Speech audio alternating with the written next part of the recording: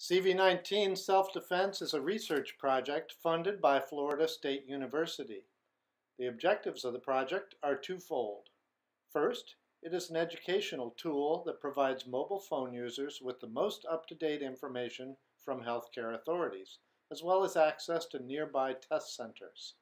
Second, the tool can assist users in assessing symptoms based on CDC guidelines, maintaining social distance as necessary, and managing self-quarantine status.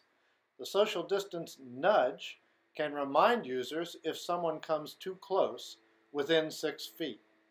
Quarantine status gives users a tool to manage safe locations and points of reference during the quarantine period. Now let's take a tour of the CV19 SelfDefense mobile app.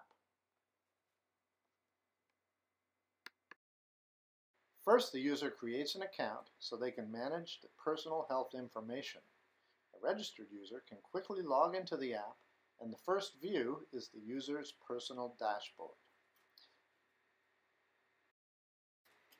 There are 5 features provided in this app.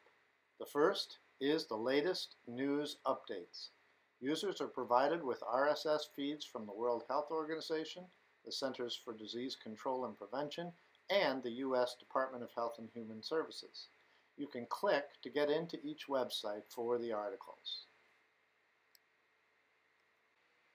The second feature allows you to find a nearby test center based on your current location. The users can view detailed information from the list of test centers.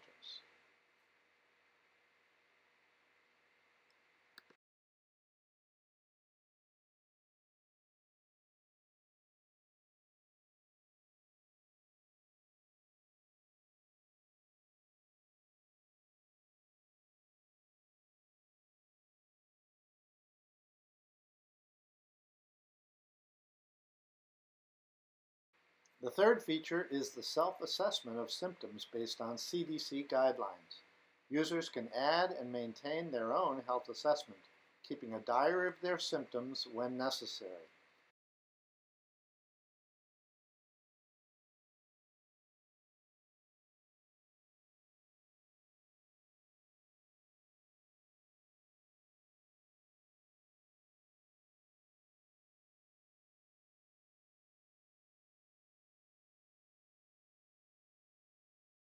Moreover, the user can view a graphical summary of all recorded symptoms from all past assessments.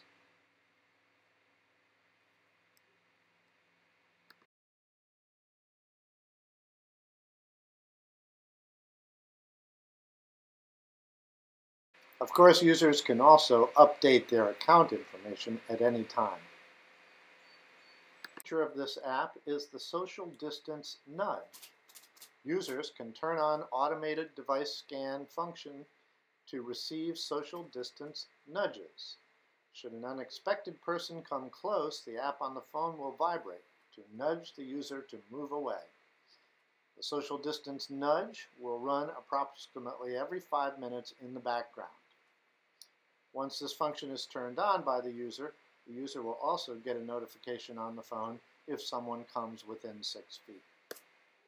Users can manually scan their surroundings to discover devices that are within 6 feet. The lower action button on this page gives users an option to save the scanned results. Users can go to the View Scan History to review all the scanned devices since they registered.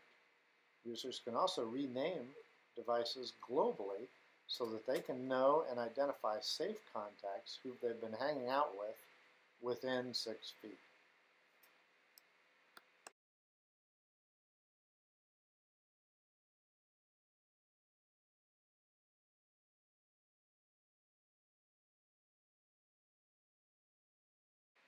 The final feature of this app is to assist users in maintaining self-quarantine when necessary.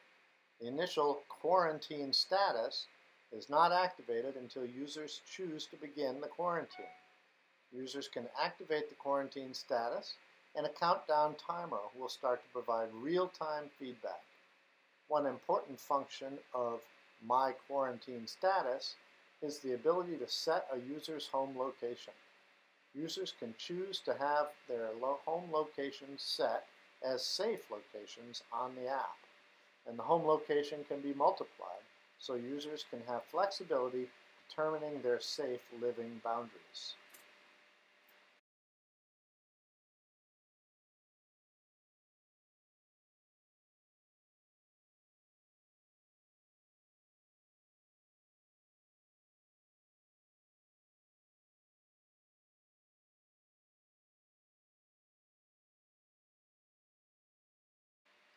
Once the quarantine period is over, the tracking status is reset to inactive. This function will generate a report on the user's quarantine status summary. We hope this tool can help the community manage their personal, safe boundaries and defend against the coronavirus. We are stronger together as a community. This app is free and downloadable at isensoranalytics.com.